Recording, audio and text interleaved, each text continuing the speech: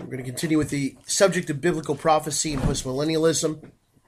I want to talk about historical expectations according to the Bible. This will be the first part. We want to discuss a number of passages found in the Pentateuch. And it's the first 5 books of the Bible, the 5 books of Moses.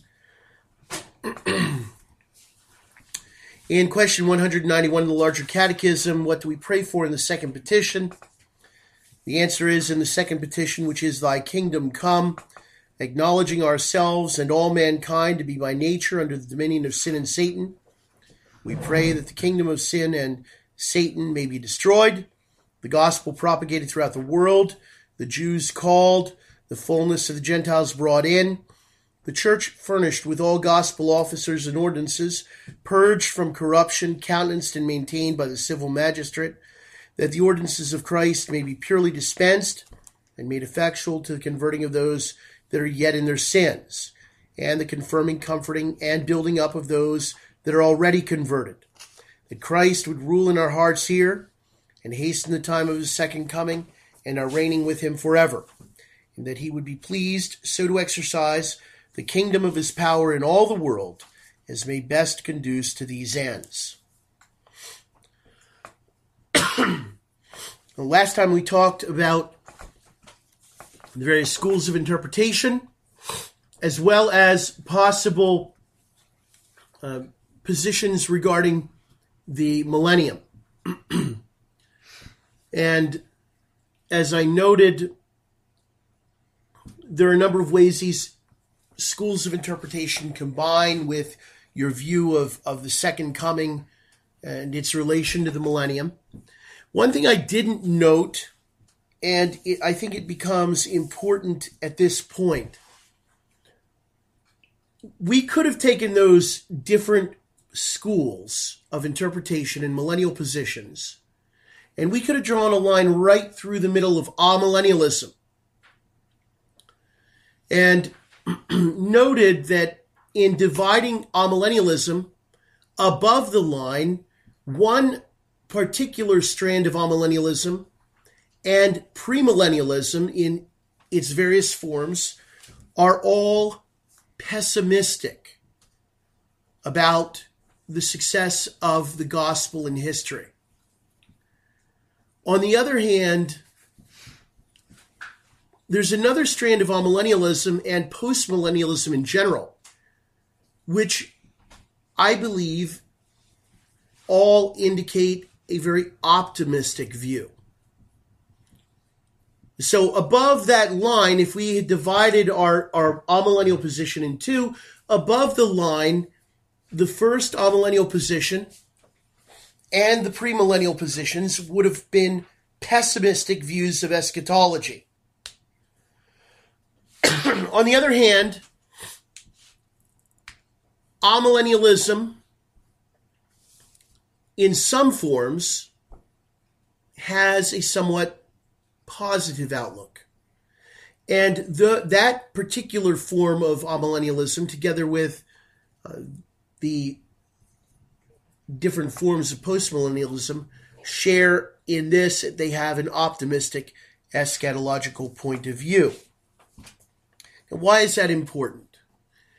Well, I think that one question we can ask and answer very clearly is whether or not the view of the Bible with respect to the success of the gospel in history, I think that there is a pretty clear picture that we can see develop. And so I think that we can rule out the pessimistic views.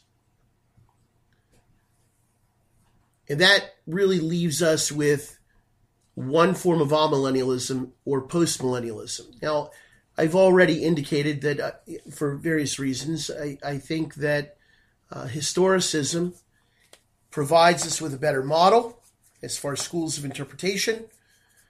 And I also think that we have some rationale, some reason for viewing the millennium as a little bit more of a literal 1,000-year period which is something that we're not going to talk about now. We're really not going to talk about it until we get to that point in the book of Revelation.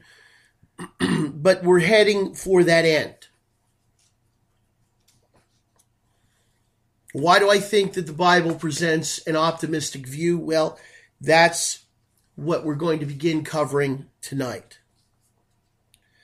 And so as we go through these various verses, each one adds a little bit of a twist, I think.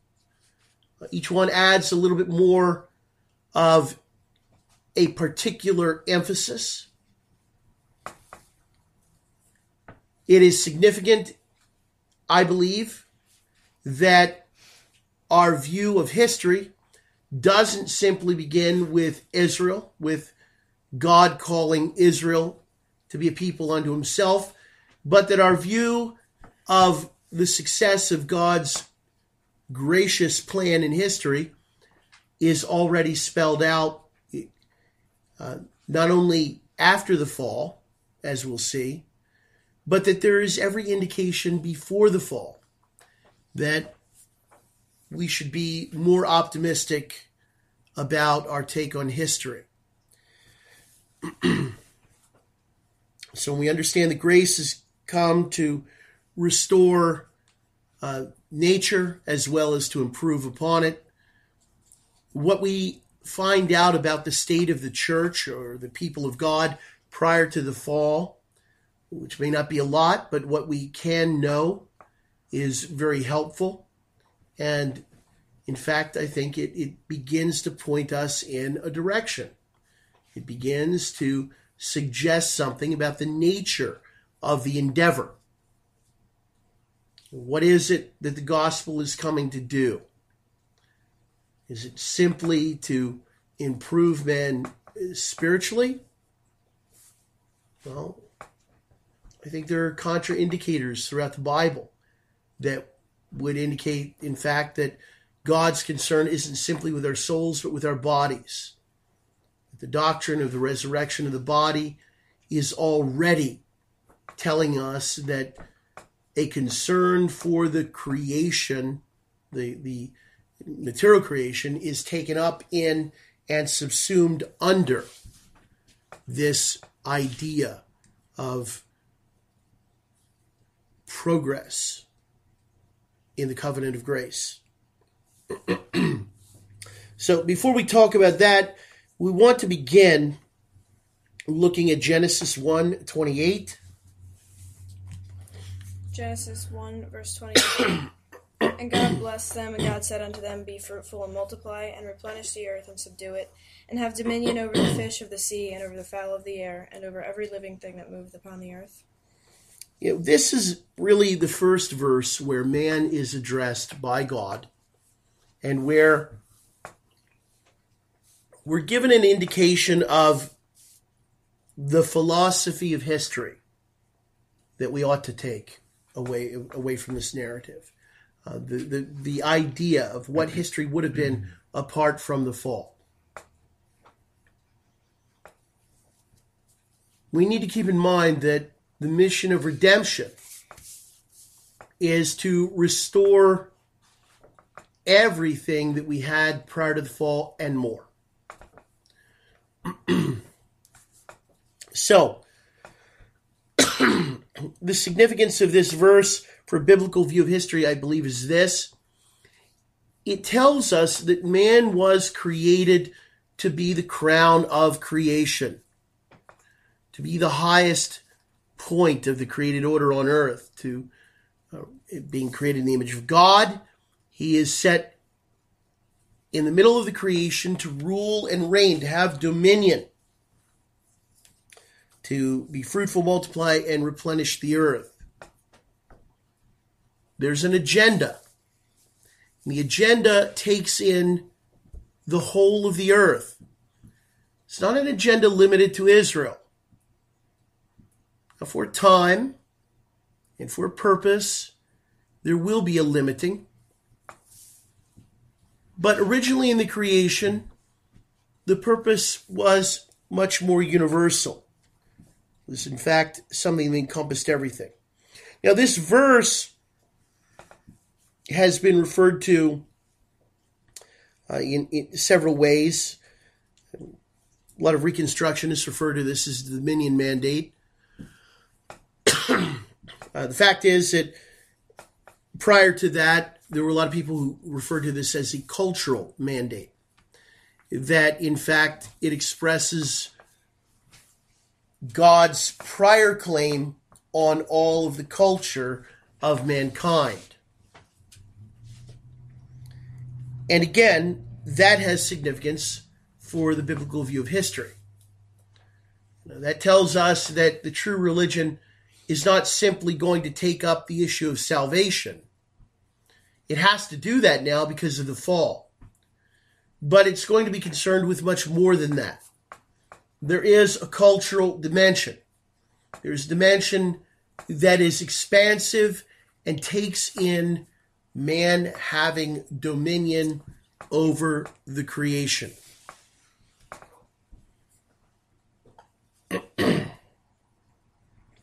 Now, after that, we're faced with the fall, and we come to look at the next passage that I think is important and indicative as far as the view that we ought to have, which is Genesis 3, verse 15. Genesis 3, verse 15, and I will put enmity between thee and the woman, and between thy seed and her seed. It shall bruise thy head, and thou shalt bruise his heel. This verse is called the Proto-Evangelium. It's the pre-gospel verse. Before we really understand that there is a Redeemer who is going to be sent.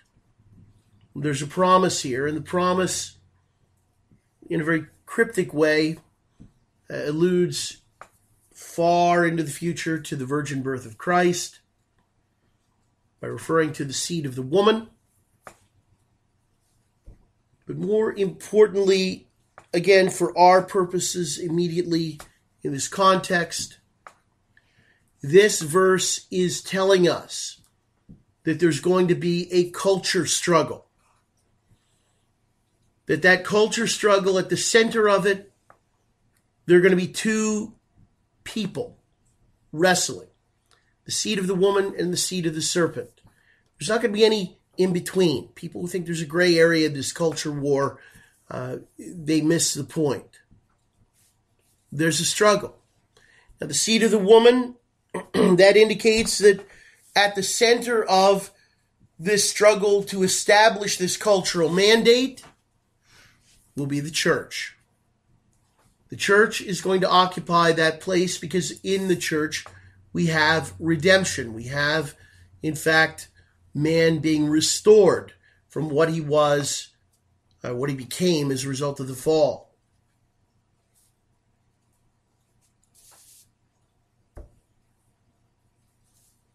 Right? In Genesis 9, 1 and 7, look at that. Genesis 9, verses 1 and 7, verse 1. And God blessed Noah and his sons, and said unto them, Be fruitful and multiply, and replenish the earth. And verse 7. And you, be fruitful and multiply, bring forth abundantly in the earth, and multiply therein. We have a reiteration of the cultural mandate. The call for man to have dominion. Now, this is very significant from a couple of angles. One is it tells us that the cultural mandate did not go out when man fell. In fact, when God destroys mankind in a flood, this cultural mandate is reiterated at the time that man, through Noah, is being called upon to replenish the earth. There is a reiteration, and that means that there is still a purpose involved. This is not to no purpose. God wants man to exercise dominion. And he does that by being fruitful and multiplying and filling the earth. He needs to exercise a proper dominion. And in order to do that, in order to do it in a way that is, in fact, consonant with the promise of the gospel, he needs to do it in faith, first in the faith of the Christ to come, and then later in the faith of the Christ who has come. And so the task of the church has added to it this concern for taking in what was called the cultural mandate. We'll see this in a moment. We'll see it actually being reiterated in a different way, so that we can see that God, although there is a spiritualization going on, that God is not dismissing the church from this task. It's not simply a civil matter. All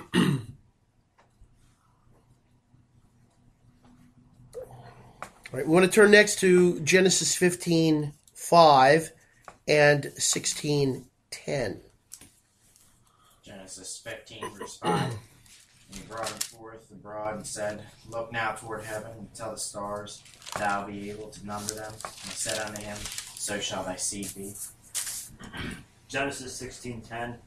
And the angel of the Lord said unto her, I will multiply thy seed exceedingly, that it shall not be numbered for multitude. Okay, these two promises that are made to Abram are made clearly in the context of the covenant of grace,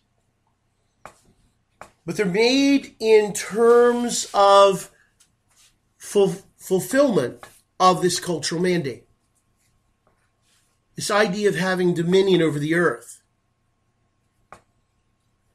They're going to be blessed in order to fulfill this mandate.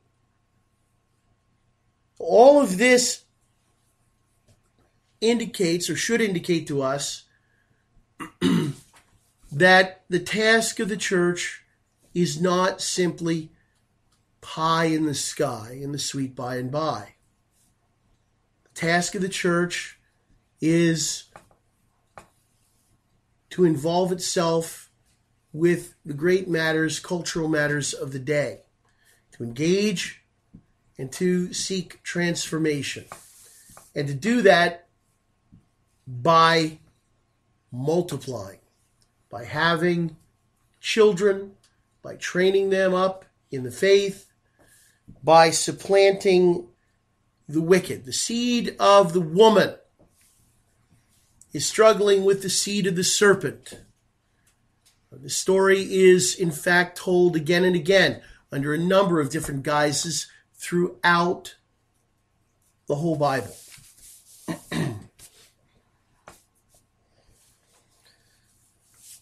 These verses tell us that this mandate pertains to the church that is formed upon the promise that God made to Abram. And that ties this directly to the New Testament church. This idea that we're somehow not concerned about this, that we shouldn't be. There are a number of premillennialists in the 19th century who had a slogan that you don't polish brass on a sinking ship. What they meant by that was don't bother with the cultural stuff. It was retreatist, it was pessimistic. But these promises to Abraham are exactly opposite to that. We want to look next to Genesis 22, verse 17. Genesis 22, verse 17. That in blessing I will bless thee, and in multiplying I will multiply thy seed, like the stars of the heaven, and as the sand which is upon the seashore, and thy seed shall possess the gate of his enemies. Yeah, this is, again, a promise made in the context of the covenant of grace. It was made with Abram. A promise that clearly takes in that cultural mandate, the dominion covenant, the idea that man should take dominion over all of the earth. But it adds to it something else altogether. It mentions that thy seed shall possess a gate of his enemies. fact, it goes on to say in verse 18, in thy seed shall all the nations of the earth be blessed, because thou hast obeyed my voice. Which, if that's not an optimistic assessment of history, I'm not sure what is. But the success in history is predicated upon a couple of things, I believe, here. One is, there is implied in this a reiteration of the proto-evangelium. The idea that the seed of the woman is going to crush the head of the seed of the serpent. The idea that there is going to be a struggle. But most importantly, this idea that the seed shall possess the gate of his enemies. This is a very important term, gate. Something we're going to deal with again when we get to Matthew's Gospel in a number of weeks. The gates of hell will not prevail against the church. Here we see a very early version of that statement that Christ makes. What does it mean that the gates are going to possess the gate of his enemy? What is the gate? What does that signify? In the ancient Near East, there was only one way in or out of most cities. It was through the gate. They had a gate, and if you wanted to get into the city, you had to go through the gate. If you wanted to leave the city, you had to go through the gate. When they were under siege, the gate was closed to keep the enemy out. What this verse is saying is this: the seed of the woman is going to take the gate of the city of the seed of the serpent. Early on in the Bible, we see, in fact, the children of Cain going off and building cities. They're the ones going out and settling the world. This verse is saying, look, wherever they build a city, the seed of the woman will eventually take all of their defensive positions. Gates are defensive. They're not offensive. Gates are where cities resist the attack of the enemy. Gates are not the way they advance their cause. So from the very beginning, the seed of the serpent is on the defensive. With the announcement of the proto-evangelium, God himself puts his enemies on the defense. Puts them to a warning. Says, look, you're going to lose here. The battle has begun. It will be engaged, but the seed of the woman will defeat you. Here it's made very clear in this verse that the seed of the woman will possess the gate of the enemies. That means you're going to have the control. It's the control point of any city.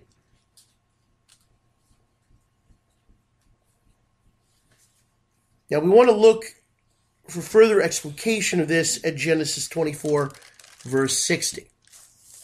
Genesis 24:60. He blessed Rebekah and said unto her, Thou art our sister, be thou the mother of thousands of millions, and let thy seed possess the gate of those which hate them. Yeah.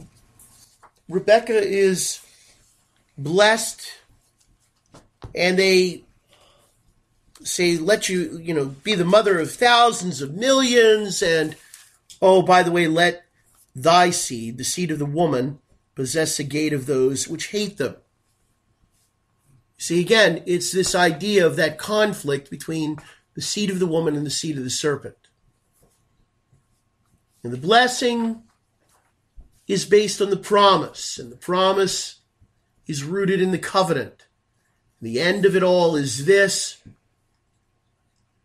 God's people will prevail. The cause of the wicked will fail. The wealth of the wicked is all being laid up for the just. God's people will multiply, and when they multiply, they will take possession of all of the wealth of the wicked. Now, this isn't simply a promise that is aimed at the spiritual well-being of the world, although it is that too. But it reflects an increasing prosperity. It reflects a win in history. The seed of the woman is going to possess the gate of those that hate her. Her enemies are going to fall. Truth will prevail. And as was said in some of those earlier verses, in Abraham's seed, all nations of the earth will be blessed. I'm aware that Paul refers that to Christ. But the universalizing of that and the spiritualizing of that does not take away from its applicability and suitability with respect to prosperity in the world and the success of the gospel in the world. We'll see that that is in fact the case when we get into some of Jesus' parables in the Gospels. They're much more optimistic than most people would recognize if they spent too much time listening to American evangelists. All right, Genesis 26, 4 and 5. Genesis 26, verses 4 and 5. And I will make thy seed to multiply as the stars of heaven, and will give unto thy seed all these countries. And in thy seed shall all the nations of the earth be blessed, because that Abraham obeyed my voice and kept my charge, my commandments, my statutes, and my laws. Yeah, there are two things here, two facts concerning God's promise to the church. The first is this.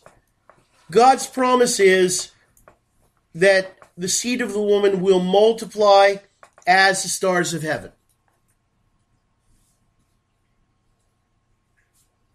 That's what Rebecca's family said, let our sister be the mother of thousands of millions. But in addition to that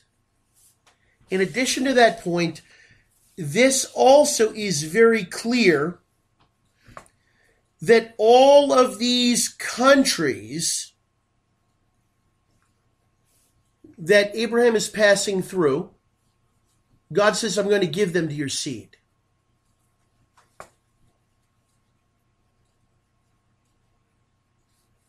Now this is a declaration that that cultural mandate will prevail. It's not simply the people, but the countries. And as we'll see later, this has implications which are drawn out in the answer to question 191 in the larger catechism. The idea of the magistrate taking cognizance of the true religion, that it maintain it. The countries are being given to the seed of the woman. Not just Palestine or Israel, but all the countries are passing through. Every place the people of God set their feet, in other words, and we'll see that this in fact broadens with the scope of the gospel, but every place the people of God set their feet, they're not only proclaiming the gospel of Christ, but they are also staking a claim.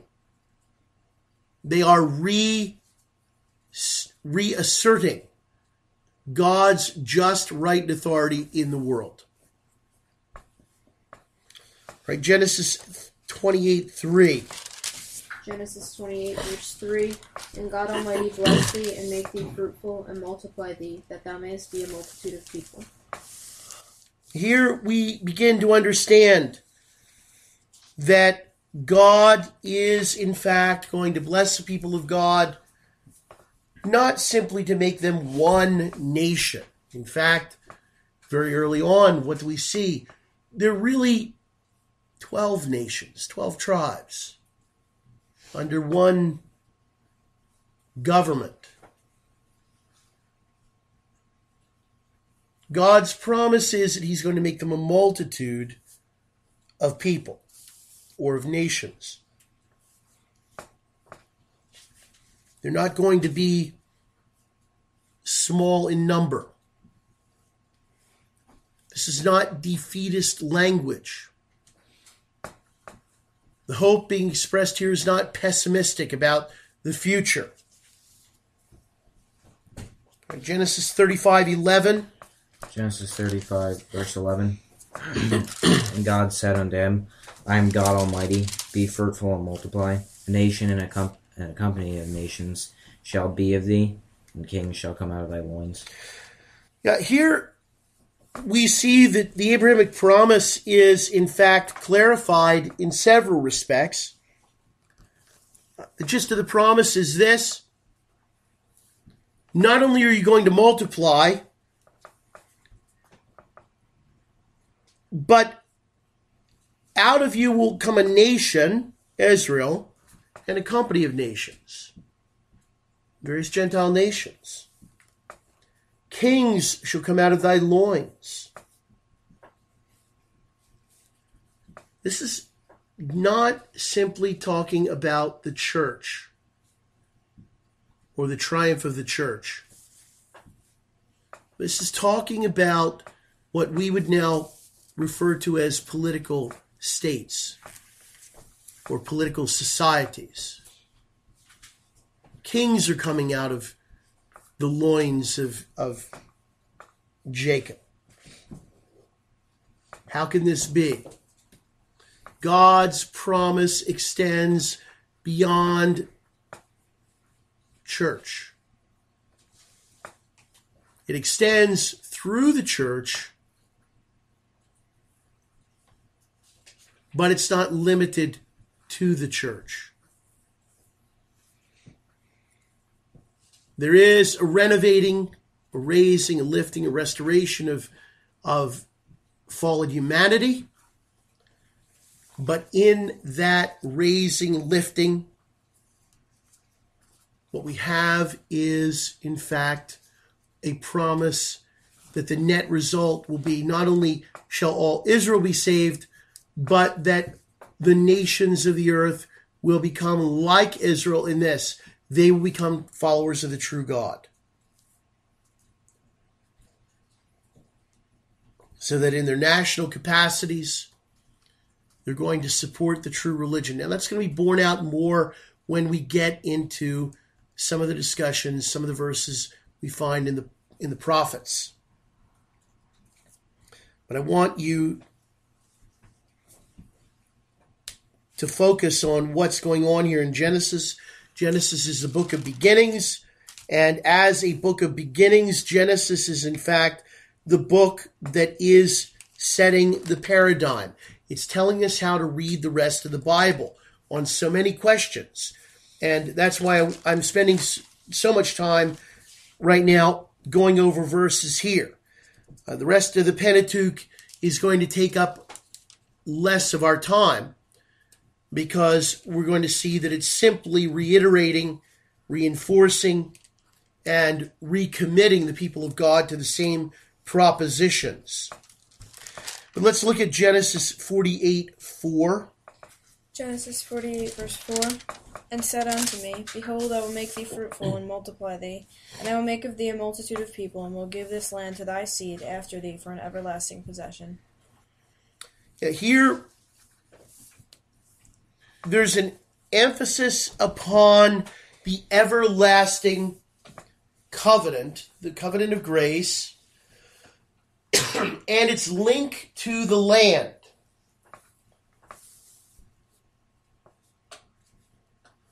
Now, when we examine that question later, in terms of the New Testament, we will see that there's good reason to believe that, along with the Jews being called to faith, that they are to be restored to their land, and that eventually, when they are called to faith, there will be a national commitment on the part of the Jews, just like we want to and hope and expect on the part of the Gentile nations.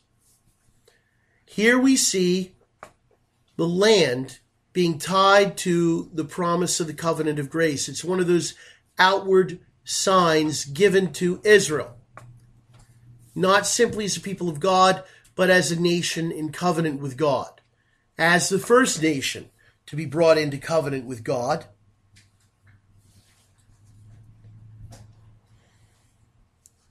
Right? This really should remind us to keep in mind then this: God's covenant, although at its core, the covenant of grace is spiritual in nature. It is not spiritual in nature to the exclusion of concern for the things of this life, in this world. And what we see in the fourth petition of the Lord's Prayer, give us this day our daily bread. Give us a due portion of the good things of this life. That's borne out in this concern that we will see come up again and again. God, again, didn't call them out of this world into a position of being without a home. We are pilgrims passing through. But God knows the things that we need. And the nations of the earth, as we'll see, are going to serve him in their national capacity. Nations can only serve in time. The people of God can serve him forevermore. But nations, by their very nature, are limited to history. And that's going to become an issue, again, in some of the parables in the New Testament. We want to look last in Genesis at Genesis 49:10. Genesis 49, verse 10. The scepter shall not depart from Judah, nor a lawgiver from between his feet, until Shiloh come, and unto him shall the gathering of the people be. And to him shall the gathering of the people be. Here we're told that the promise and the prophecy intersect in one who is identified as Shiloh, Messiah. Promise and prophecy meet in the person of Messiah. So that if these promises that we've seen take in not only spiritual but temporal concerns, then they're going to find their best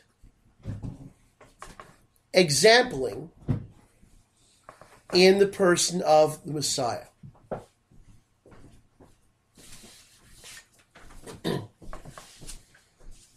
We want to skip now to Exodus 32:13. Exodus 32, verse 13. Remember Abraham, Isaac, and Israel, thy servants to whom thou swearest by thine own self, and saidst unto them, I will multiply your seed as the stars of heaven, and all this land that I have spoken of will I give unto your seed, and they shall inherit it forever. In Exodus 32:13, several things are borne out. With the coming of Israel into an established state, Moses raises this promise that we've been tracing, which is rooted in the proto-evangelium, which is in fact a reiteration of the cultural mandate.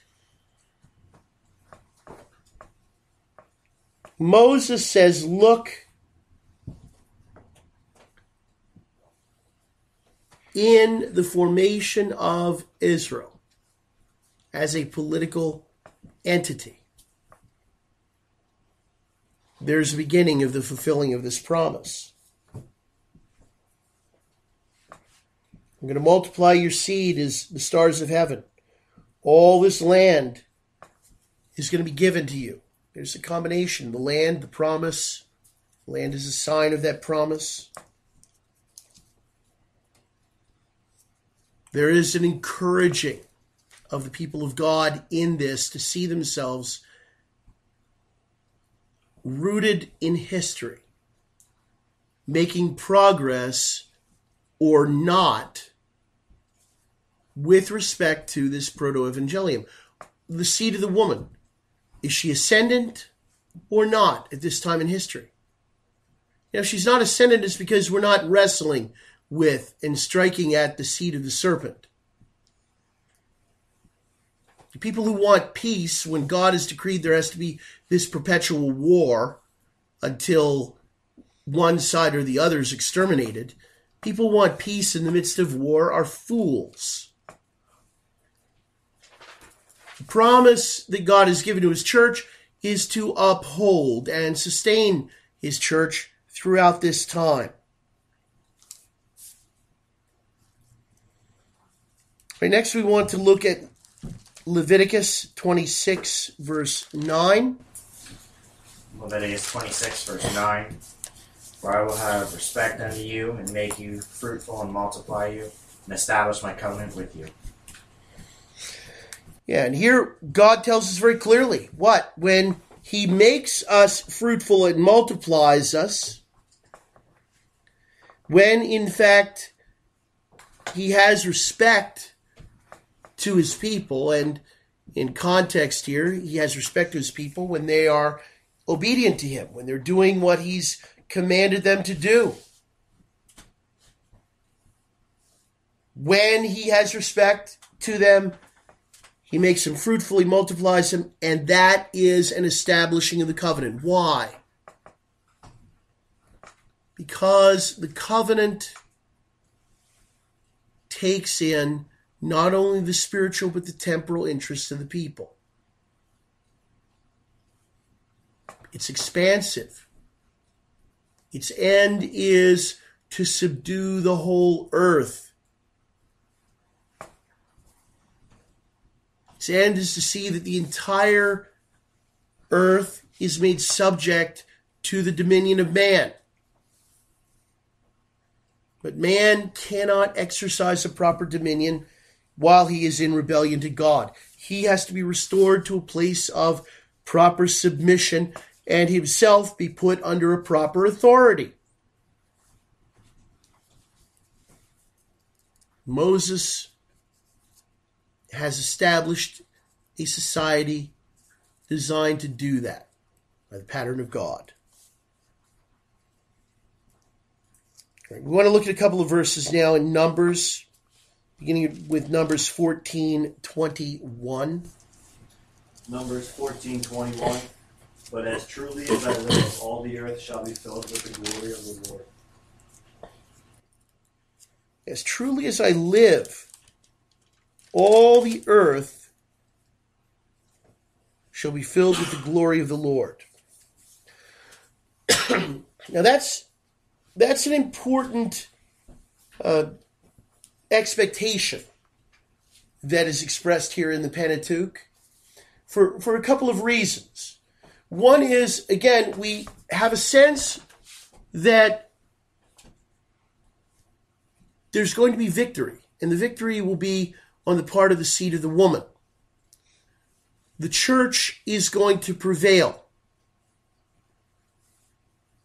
This is not going to go on forever. Now, this is one reason why I believe we're justified in taking a little bit more literal point of view with respect to the nature of the millennium. Again, I don't want to take up that question right now, but the idea that the earth will be filled with the glory of the Lord, that needs to be demonstrated. That needs to prevail not simply for a moment of time, but for a significant period of time.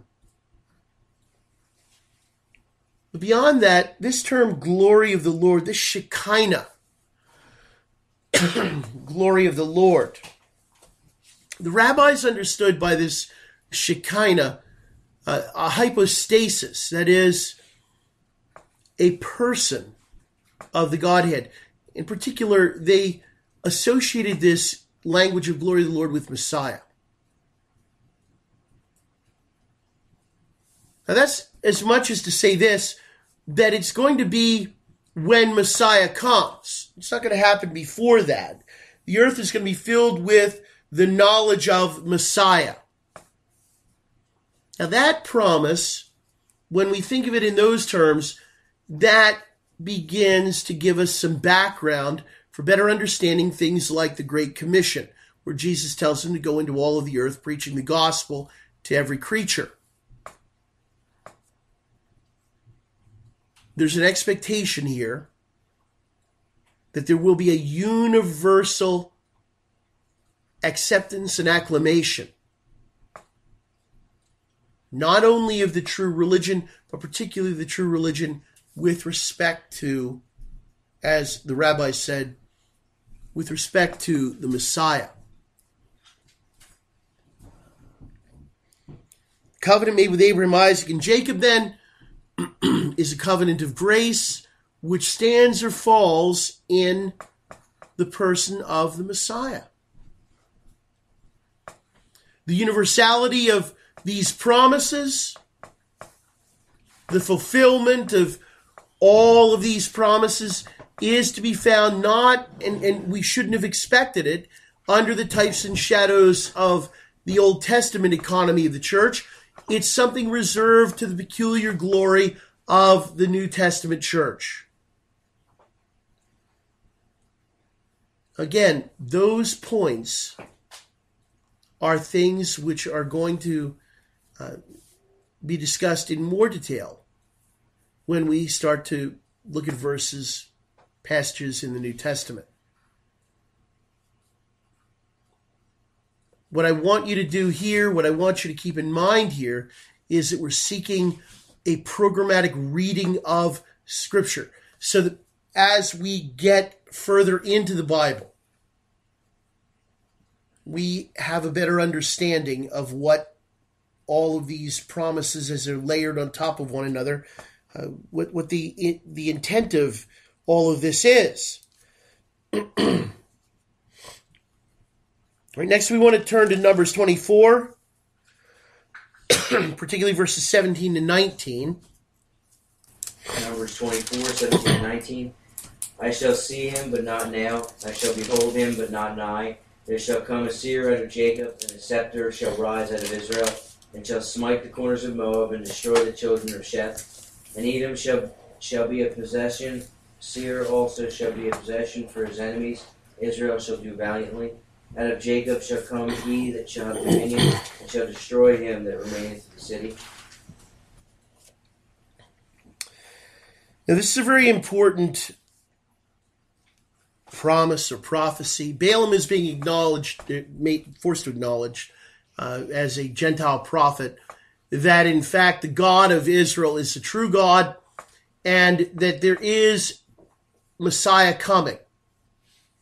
He's called here the star of coming out of Jacob, the scepter that rises out of Israel. He's very much being associated with that scepter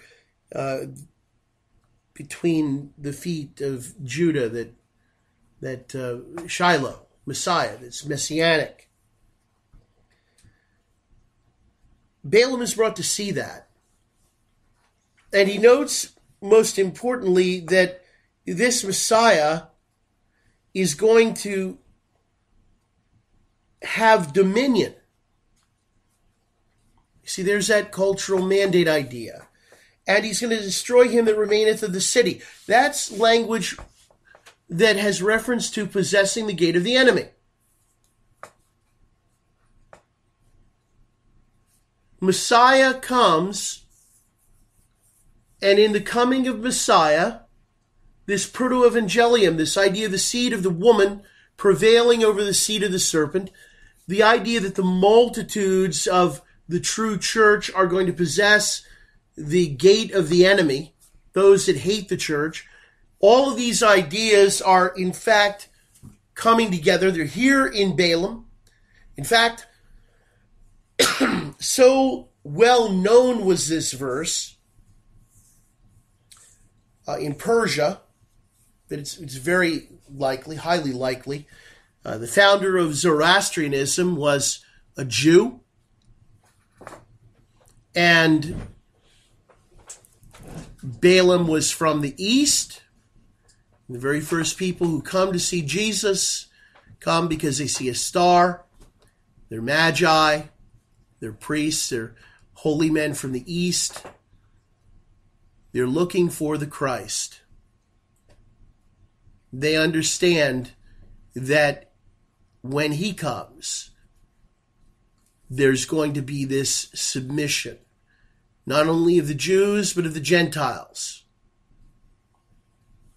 Balaam talks about this. He understands this. He understands that the rise of Messiah is going to mean the decimation of the kingdoms of this world. Now again, this idea is developed more fully in other places in the Bible, like in Daniel. But here we have hints of this. We're given some sense of this.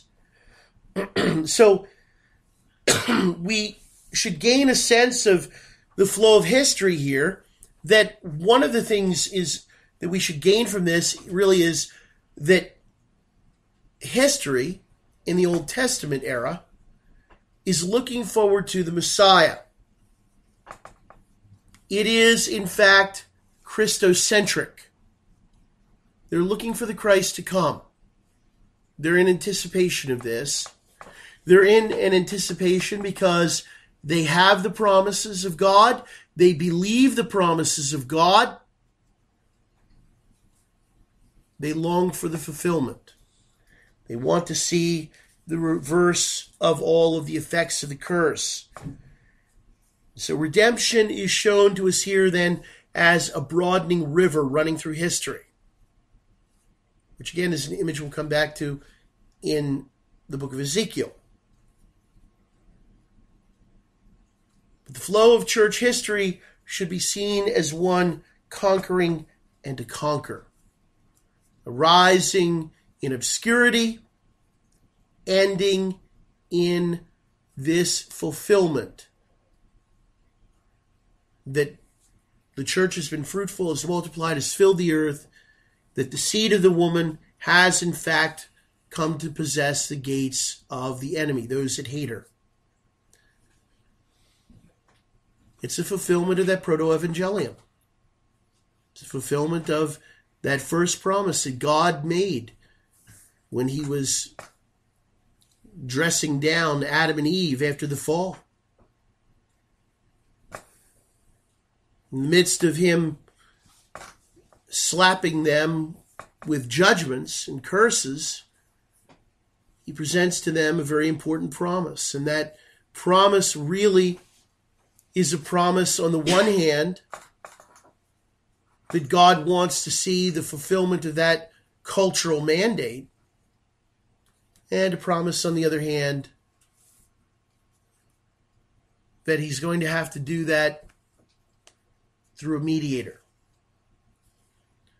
That promise continues to crop up throughout the Old Testament.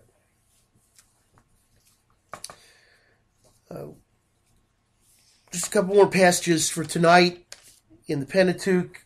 Deuteronomy 1, 8, and 10. Deuteronomy 1, verse 8. Behold, I have set the land before you. Go in and possess the land which the Lord sware unto your fathers, Abraham, Isaac, and Jacob, to give unto them and to their seed after them. Verse 10. The Lord your God hath multiplied you, and behold, ye are this day as the stars of heaven for multitude.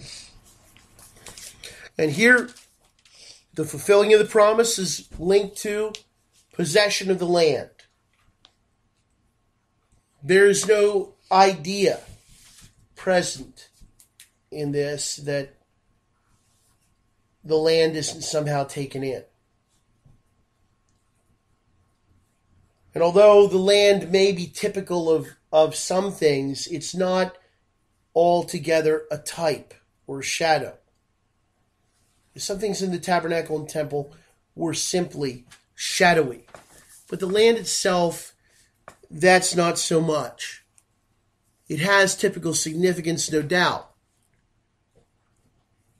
But that's because Israel as a nation is typical in some sense. That's exactly why we discern when we're talking about the laws that Israel has. Why we make distinctions with respect to ceremonial law and judicial law.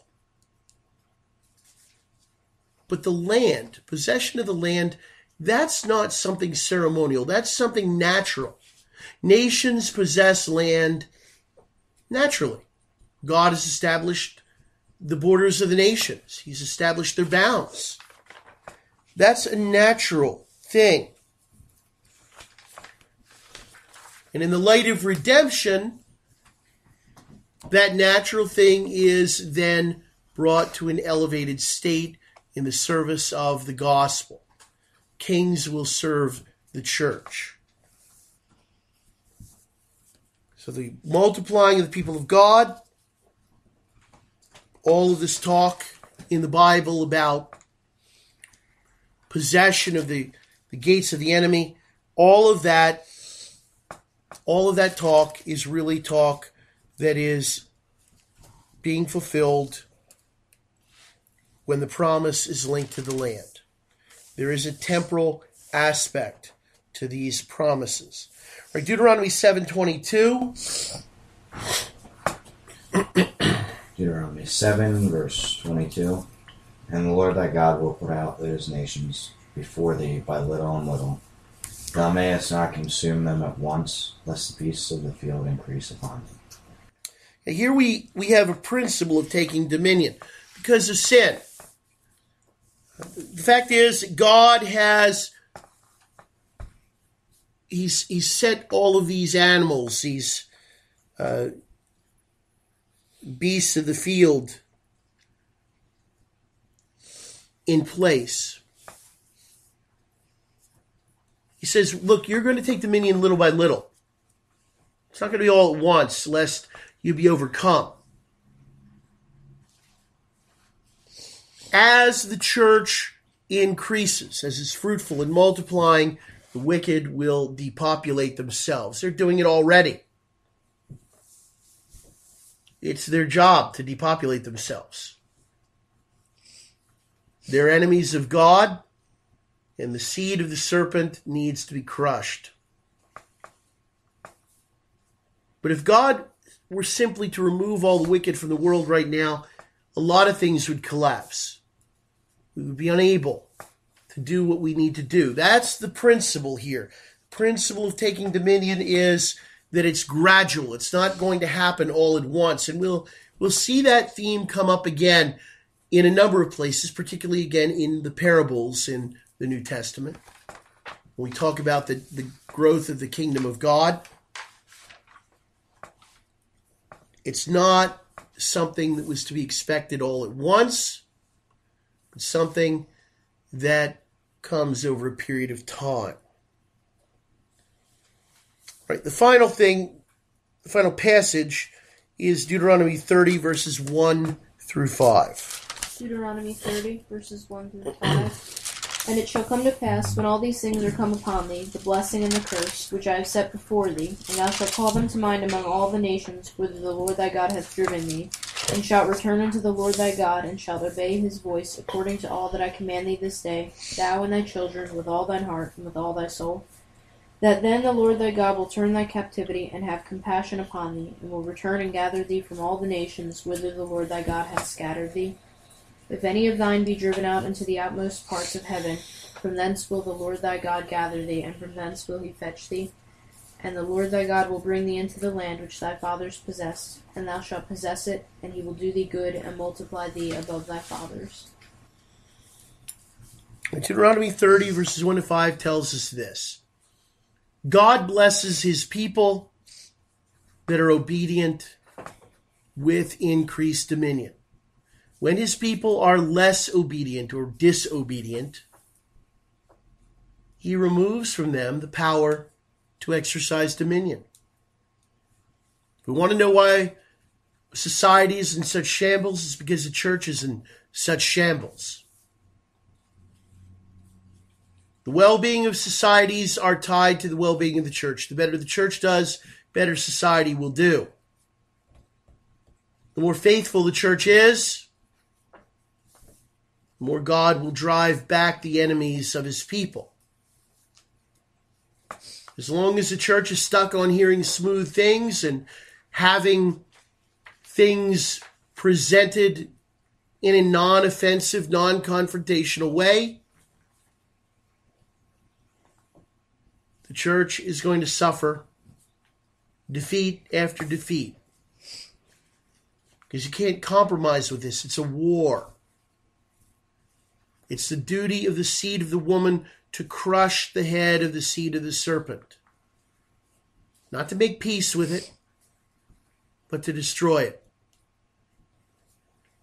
There are casualties in wars, but what we know is this.